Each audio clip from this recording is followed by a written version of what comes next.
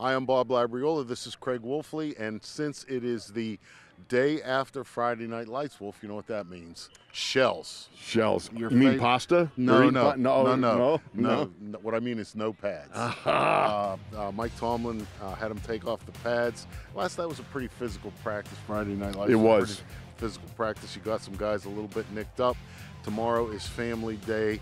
That is usually another physical session, usually punctuated by the goal line drill, first one of the summer. Mike Tomlin is fond of using the goal line drill or staging the goal line drill on family night because his thinking is players are less likely to want to get their butt kicked in front of their loved ones. True. That's a great point. That's for tomorrow. Here we are today. Makes some sense, even though I know this bothers you and your partner if he were here, that they're kind of taking it easy. Labs, let me lament a little bit. You know, when you have a night practice like that, and one of the good things about it's like you said, very physical practice. Guys really coming out there competing hard time after time. The whole night long to me was one good fist in the face bash and have a set two. But then you turn around, and what primarily has been done in years past, this is kind of like that grind period that we kind of experienced like the first, like 2 weeks of doubles. You know, this was back-to-back hard practices normally, coming off a night practice to a day practice, and it kind of tested the mettle of everybody. You know, who bounced back, who's the tough guy. We get the violin music in over this, or what? But that's exactly it. You know, I mean, you kind of tested that guys, and so I must lament the fact that they are just in shells, but I understand also looking forward to the goal line tomorrow. That's for sure. Okay, so let's go back to last night, Friday Night Lights, and talk about some of the things that we saw in, as you mentioned, quite a physical little session. It started with backs on backers, second one of the summer. What did you see? You know, it was really interesting because everybody starts taking their place early, all the media guys, because you really want to see it. We saw the first one out here. Now you want to see who comes back, who progresses, who digresses, but what we saw was number one, and to me the star of the night really was James Conner, showing that he's got a stiff backbone.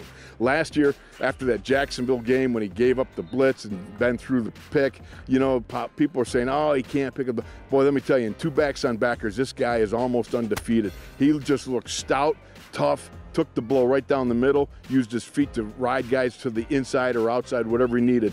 But a great job, I thought, by James Conner. Yeah, I'm going to stick with the running backs. And Jalen Samuels had a very, very difficult time of it the first session.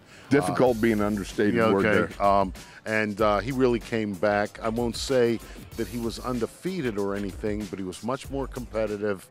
And really, that's one of the things that the coaches look for in that drill, to see if you get your butt kicked, do you come back, you know, show a little backbone and some fight. And the man did. And the man did. And so, you know, he said coming out of college that they didn't ask him to do much pass blocking. That was proven to be correct in the first backs on backers. But, you know, maybe I'm not going to proclaim him, you know, Le'Veon Bell in that respect, but he took a positive step forward. Let me put it one step further, Bob. I'm going to say redemption. Okay? That's a good way to do it, because the way he kept getting up and battling the first time, but he was battling poorly. This time he battled well, and he battled fiercely, and there was no hiding. You know what I look for? When guys get their butts kicked, they kind of hide. They get lost in the, you know, behind the guys in the line, or they're tying their shoe, and the coach calls their name. Oh, coach, I'm sorry, I got to tie my shoe. You know, they're looking for ways to ease out. This kid wasn't. Jalen looked like a guy, okay, I know I didn't perform at the level I want. Let me have another go, and he had himself a good go. So what about the linemen? You had to be over there a little bit last night. Oh, absolutely. You know, Keon Adams just keeps impressing you. By the way, I'm just going to use him as a transition, because whether he's rushing on an offensive lineman or on the backs, this guy just has move after move of butter. I mean, he is smooth and putting his linkages together. He does a nice job of getting hip to hip on guys with an uppercut. He will use the swim. He's just got a natural feel for pass rushing, whether he's rushing the linebacker or on the backs, like I said, or tight ends, or on the offensive tackle. So he's always progressing, turning, whether it's a tackle or whoever. rushing on that third of a man. He doesn't go down the center that much, but when he does, he still packs some power. So I like this guy here. Well, let me say, a guy that I have been critical of in the past is Jesse James in terms of his ability to be, a force at the end of the line of scrimmage from the tight end position. I'm not ready to proclaim Jesse James the second coming of Mark Bruner, but he is, to me, looks better. He looks stronger, I don't know, tougher. I mean, I hesitate to use a lot of these adjectives because, the implications of them in terms of what he was previously. So, but he looks like he's better at it. I would say that Jesse more enthusiastically backs up getting a little bit violent. I like that. You know what I mean? He's really that's nicely put. Yeah, I think I watch him in the first go around in backs on backers. He was terrific. Now he wasn't quite as good last night, but that's he was willingly engaged in whatever he needed to get some good hits in there, and his physical work, be it on when he's on the line of scrimmage as an inline tight end taking linebackers off the ball, he has looked much better, much more willing to mix it up and use his power and strength. He's getting to be a much more complete tight end, and I think you're right on with that assessment. So anything else real quick? Or not? No, I do like our man Chooks Okafor. Okay?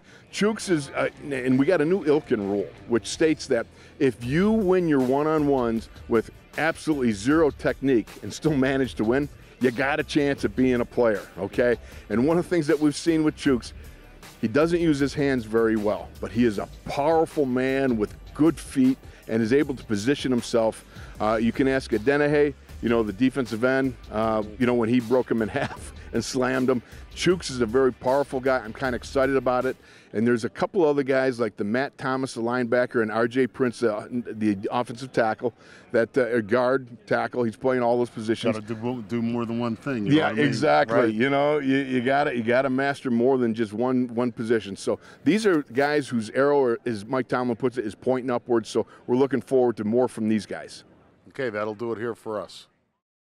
Just quickly on the injury front, had a number of guys that missed today with, what can be characterized as day-to-day like injuries. Joe Hayden, Brian Allen, Hay-Bay didn't finish practice, and Juju didn't finish practice. Hopefully we'll get those guys back out here tomorrow. No new news on any of the other things that I've mentioned in greater detail of some of the guys that are out.